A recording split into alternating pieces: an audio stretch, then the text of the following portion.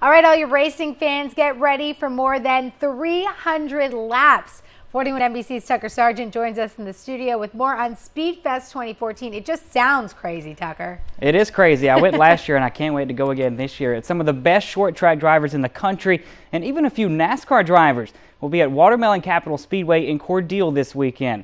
It's Speedfest 2014. 2 races on Sunday afternoon. The JEGS CRA Pro Late Models will race 125 laps, and then the ARCA CRA Super Late Models will hit the track for a 200-lap race.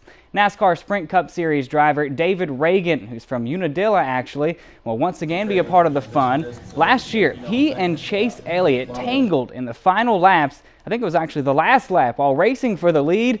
David expects more of the same kind of racing this weekend. When you're at a very small short track, you got a lot of good drivers, fast cars.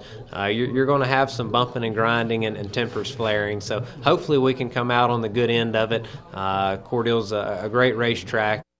Qualifying will be held on Saturday. You can go for it too if you want, but Sunday is the big finale. David will be there along with NASCAR drivers Jeff Burton and Joe Nemechek, whose sons will be racing.